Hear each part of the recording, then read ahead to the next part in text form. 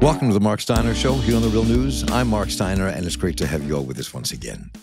And we'll be producing a series of productions and conversations about the rise of the right in America, the danger it presents, what we can do not just to confront it, but to stop it and build a different future. And one of those organizations at the forefront of the struggle has been the Poor People's Campaign. And one of its key leaders is the Reverend Dr. Liz Theoharis. A couple of weeks ago, she wrote an article entitled, "How Do We Confront White Christian Nationalism?" It was in TomDispatch.com and also featured in The Nation magazine where I first read it. The power of the evangelical, fundamentalist, right-wing Christian movement has always been a force in America. But so has its opposite, from the struggle for abolition to civil rights to this moment. Now, the Reverend Dr. Liz Theoharis has joined me numerous times over the years and joins us again today. She's co-director of the Kairos Center, co-founder of the Poverty Initiative, national co-director of the Poor People's Campaign, and wrote the book, Always With Us, What Jesus Really Said About the Poor. She's an ordained minister in the Presbyterian Church and spent years of her life battling for social, economic, and political justice on the front lines with grassroots organizations from across the country. And Reverend Liz Theoharis, welcome back. Good to have you with us. Thanks so much for having me, Mark. So I really love this article. I mean, I think that it's funny. When I read this article, I had just finished reading a couple of articles about Donald Trump's trumped-up Christianity and how he uses this nationalist movement That's right. To push his own agenda. So let me just begin there. I mean, talk a bit about what you think is this dynamic now with Christian nationalism and where it fits into everything.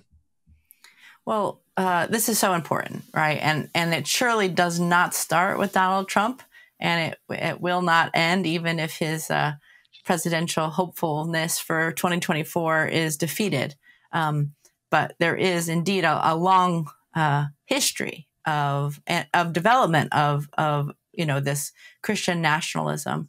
But the way it's kind of playing itself out in our political and economic life today is one of real concern, and that we must pay some attention to.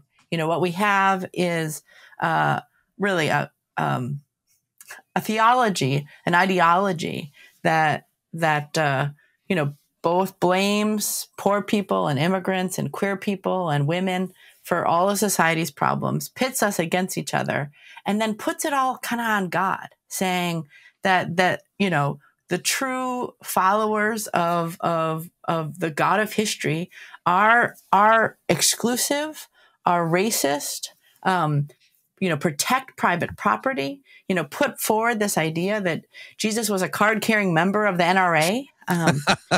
They assert that the real moral issues of our day are who has sex with who, about the choice, the health choices of women. When most of the issues that these Christian nationalists are taking a lot of time and effort around aren't even in our sacred texts and traditions. And yet there's real silence coming out of many of these communities on the issues that Jesus and the prophets were very loud about. And so, and that is economic justice. That is people having a voice in the decisions that affect their lives. That is, actually critiquing those in power who would take the wealth and power of the world just for themselves and allow the deprivation of rights and of livelihoods of a majority of God's people. And so, today what we have is a politic that has been really kind of veiled or framed. My co-chair of the Poor People's Campaign, Reverend Dr. Barber, often will talk about these Christian nationalists who pray, P-R-A-Y, over politicians who pray, P-R-E-Y, on the poor, on the immigrant, on the widow, on the child, on exactly who in our sacred texts God has the most concern and most interest in caring for. So, as you were speaking, one of the things that hit me, this question is a little diversion from America, but I want to ask and come right back to our own country.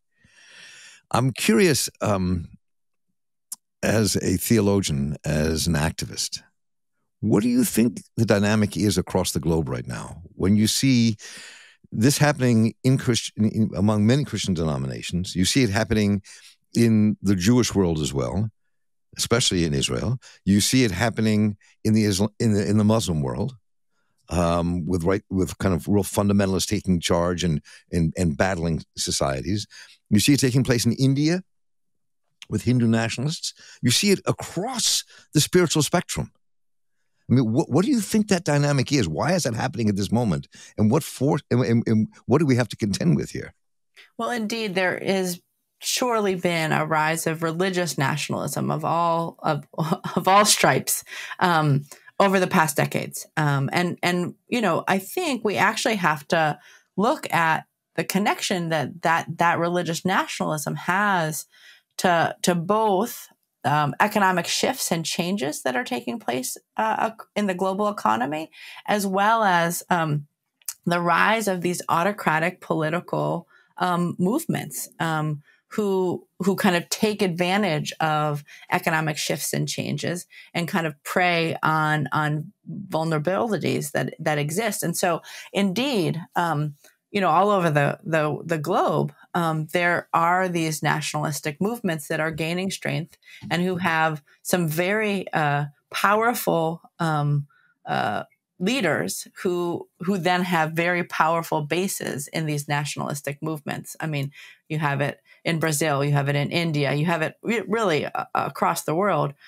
I think there's something, though, to be said, especially about Christian nationalism, even the world all over, because of the role that Christianity plays and has played, both being connected to kind of colonialism, imperialism. I think in terms of what we're seeing now, in different countries across the world, of these evangelical nationalistic movements that are gaining some traction amongst, marginalized people. But then also from how rich and powerful Christians in this country, and sometimes not even very Christian people, but politicians, have a real interest in fanning the flames of nationalism and division, and using kind of a particular theology, and then kind of importing that to many of the kind of countries across the world where the U.S. has been, as Dr. King calls, a great purveyor of violence in the world. And so,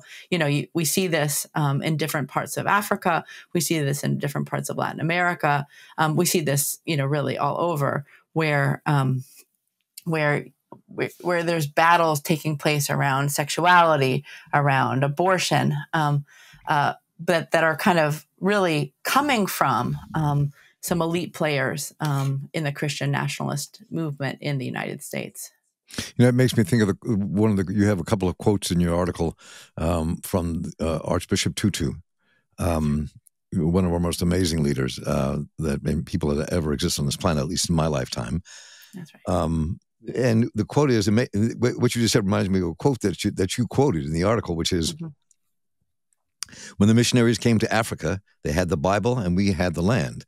They said, let us pray. We closed our eyes. When we opened them, we had the Bible and they had the land. So I always love that quote, and I'm glad you put that in there, because it's so apt even for what we're facing in America today. And you see the land as a euphemism for what we're facing in this country today. That's right. I mean, so what we have, and again, this has been developing for decades. It didn't just show up at the Capitol on January 6th, or even the kind of religious rally that happened on January 5th. But for decades, what has been developing in this country, very very motivated, very politically motivated, has been a movement of Christians who have started to say,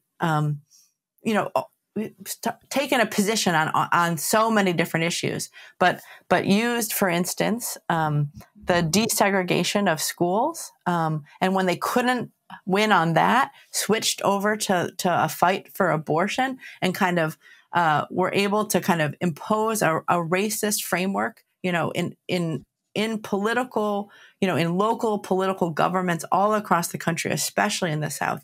And what we're seeing still is the rising influence of these Christian nationalists, and of especially the ideology that is, again, I think, really attacking our democracy. Allowing for very racist and anti-poor legislation to be being passed, and that kind of just puts a veil on grave injustice that, again, our faith traditions, especially Christianity, have a very different message about. So these are two questions here. One is what you just said, what the struggle may portend, especially in the Christian world. But let me start with, how critical is this kind of, for want of a better term, right-wing fundamentalist evangelical Christianity to the right-wing surge and to its takeover? As we all both know, that there are at least now 26 state legislatures that are completely dominated by the far right, and they are dwindling down the right to vote across America, which is, in one way, in this nation, in this democracy, to seize control legally. So, and how important is this kind of Christian nationalism to that, and what does that set up?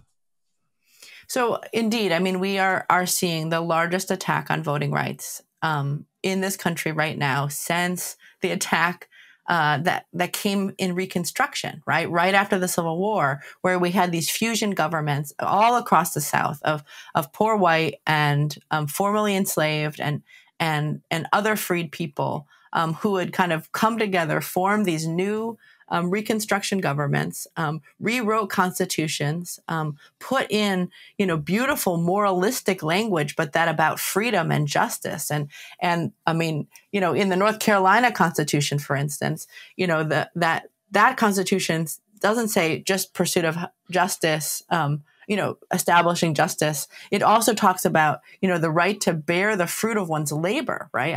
That's enshrined in the Constitution there because of these amazing Reconstruction governments. And yet what has to happen for those in power to kind of grab their power back is to defeat Reconstruction. And again, who helped to write a bunch of these constitutions and part of these Reconstruction governments were pastors and moral leaders, as well as those that were directly impacted. We're seeing something similar going on today because a multiracial democracy of poor and low income, Black and Latino and Native and white and Asian and are coming together across all of these different lines. They have those in power, greatly scared. It isn't really possible right now for those that can control the Republican Party to win elections fairly, and especially to win national elections. And so what you have is this intense attack on voting rights. Again, if all the, and more than 400 voter suppression laws have been introduced since 2021 into 49 states, and 19 of those states have already passed. This will mean that in the next elections, 55 million people who voted in the 2020 election just will be disenfranchised. They won't have the same manners to vote as they did in 2020. But we can't separate out this political attack, this attack on our democracy, from this rise of Christian nationalism and this rise of kind of autocracy and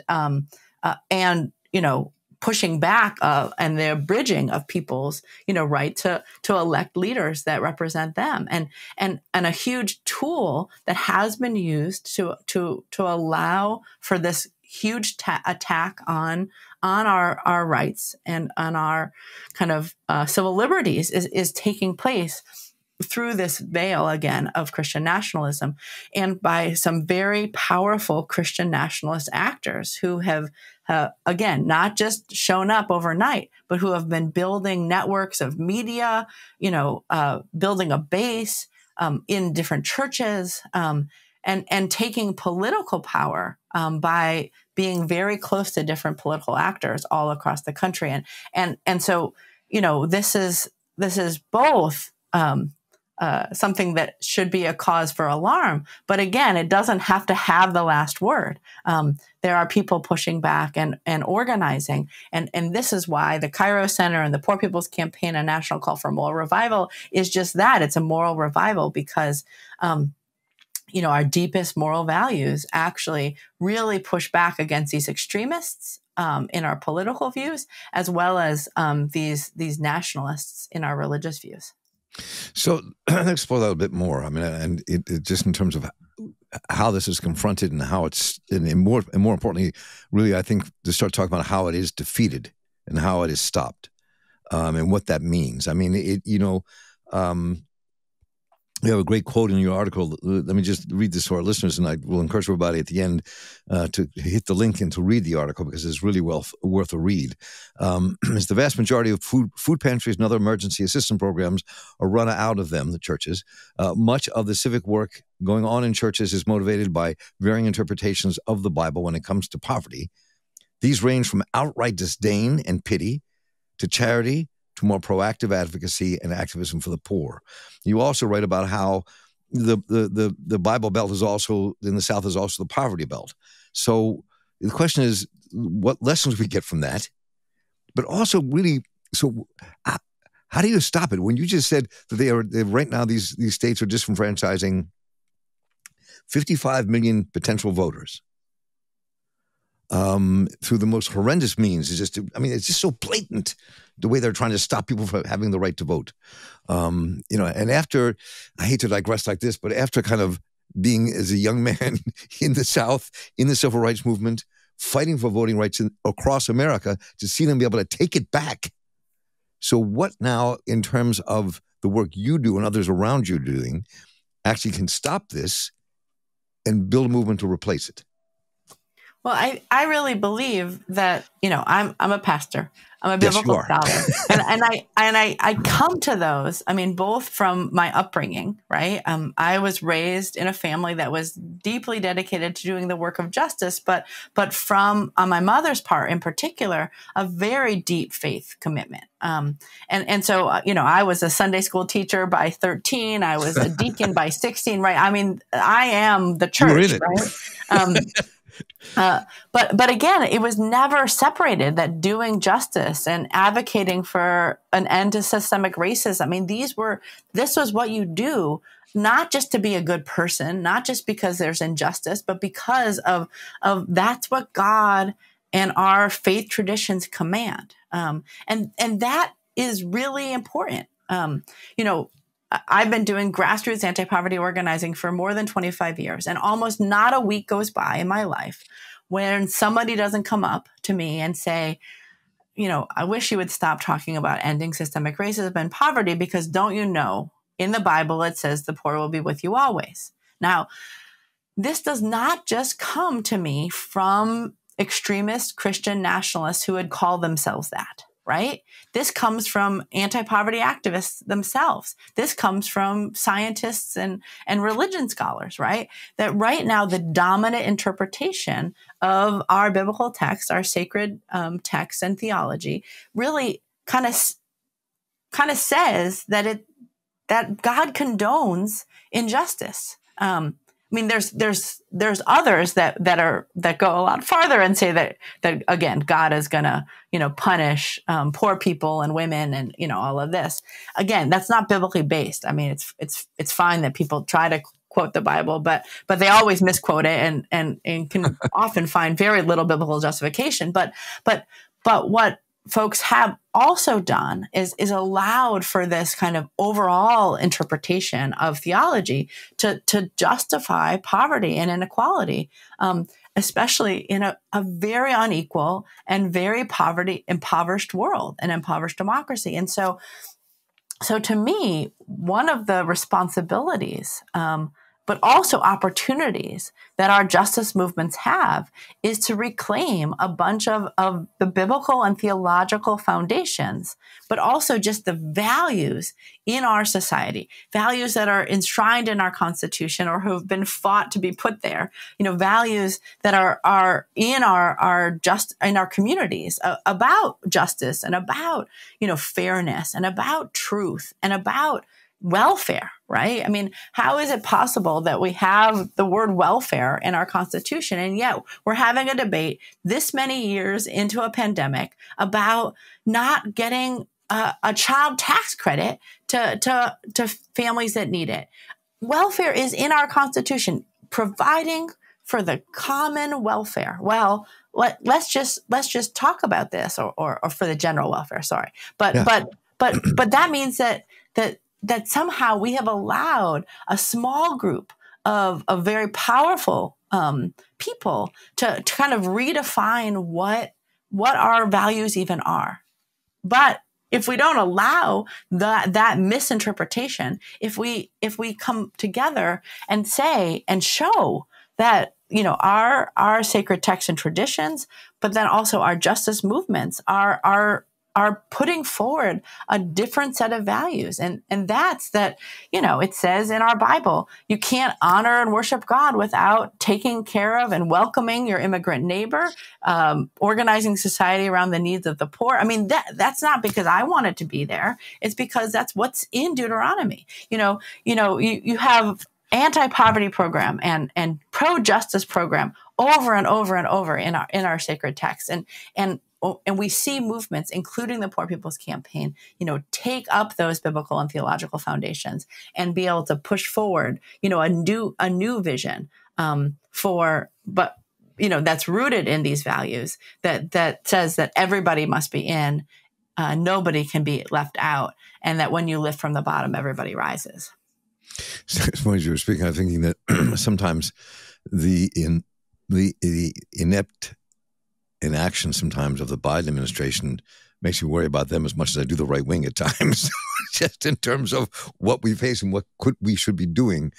So I'd like to really kind of conclude with what, leading up to June 18th, which I want people to understand and know about as we finish this conversation, but also real specifically, what strategically are you all putting on the table about what we do and how we organize this defense as well as an offense about building the future and not allowing us to kind of fall into a right-wing nationalistic kind of nation? Because I think we're under serious threat.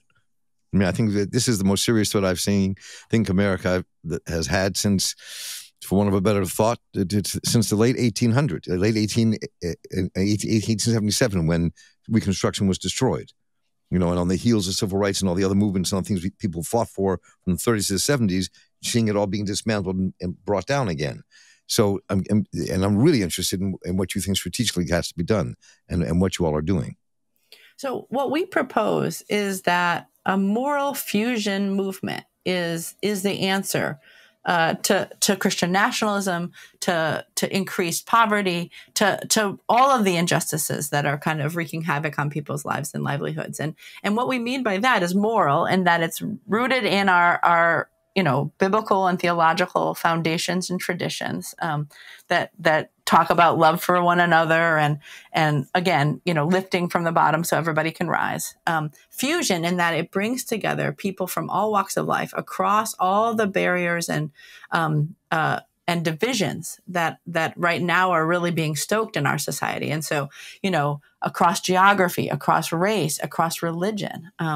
What we, again, saw in 2020 and what we are trying to do as we, you know, organize this moral march on Washington and to the polls is that 1/3 of the electorate in 2020 was poor and low income. And yet we have very little attention, conversation, and action around the needs of, you know, of 1/3 of the people that are voting in our elections. And in battleground states back in 2020, it was upwards of 45% of the electorate was poor and low income. And across race, right?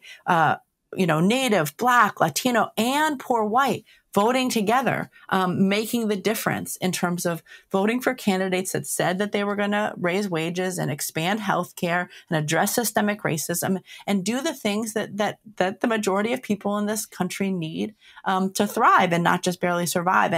And so this moral fusion movement that we're building is also about registering and mobilizing and organizing people for a movement that then, can vote, can put, independent political pressure on our candidates and on our politicians by saying, right now we are living in an impoverished democracy, but the power to change that lies in the bodies and souls of poor and low income people who are really kind of trying to build as Reverend Dr. Barber has said, and we in the Poor People's Campaign put out, a third Reconstruction, right? And this one to fully address poverty and low wages and address these abridgments and on voting rights, and address the climate crisis and the militarization of our communities and our world, and to address this false narrative of Christian and religious, all forms of religious nationalism. And so, if we take even from someone like Reverend Dr. King in the last years of his life, who is proposing a Poor People's Campaign, we take some of the strategy there, that the Achilles heel, the weak point of our current political system that is allowed for such violence to occur to so many people, and poverty and racism to exist, and climate chaos, then by pulling those people together, and having folk, organized to take on at the same time systemic racism and poverty and ecological devastation and militarism and this narrative of Christian nationalism, in this organizing kind of way, through what we call, moral analysis, moral articulation, and moral action, then we really believe that's a hope for the nation. And to really save the soul of our democracy, and to be able to put people, lift people up and put people first. Well, Reverend Liz Theoharis, it's always a pleasure to talk with you. And before we leave each other today, I'm going to leave people with a quote that you started your article with from the Archbishop Desmond Tutu. But real quickly, just tell us a bit more, just very quickly, about June 18th and what you're building up towards, so people understand what this means. Great. So June 18th will be a mass poor people and low-wage workers assembly and a moral march on Washington into the polls. People from all across the country will converge and convene in Washington, D.C. on that Saturday, June 18th, for a declaration, not just a day, where we're going to come forward with the very solutions to the problems that exist around systemic racism and the suppression of voting rights, around poverty and low wages, around saving the earth and everything living in it, and around all of these issues, and show the power of poor and low income people. And so hoping that folks will be involved and invited to help to organize for this, massive, generationally transformative event. We already on the poorpeoplescampaign.org website have buses that are being organized and mobilizing kits and information. And so hope that folks not just sign up to come and be in the numbers, but help to organize, thousands of people to join us in Washington, D.C. And I'm going to leave you all, before we say goodbye to the Reverend Liz Theoharis, at least for today, a quote that the article opened up with, I think that is really important. And I just love the things that Tutu has said. And he said, if you are neutral in situations of injustice, you have chosen the side of the oppressor. If an elephant has its foot on the tail of a mouse, and you say that you are neutral, the mouse will not appreciate your neutrality. I love that quote. Amen. Amen. Liz, thank you so much. Look forward to talking to you again soon. Thank you. Thank you all for joining us today. It was great having you with us. And you can find links to the Reverend Liz Theoharis' article and to the Poor People's Campaign June 18th action in D.C. right here on our website. So please, let me know what you think about what you heard today, what you'd like us to cover. Just write to me at mss@therealnews.com. and I'll get right back to you. And a really important reminder that Bill Fletcher Jr. and I will be producing a series on the rise of the right and what we can do to stop it, coming out on The Real News in March. So for Dwayne Gladden, Stephen Frank, and the crew here at The Real News, I'm Marc Steiner. Stay involved, keep listening, and take care.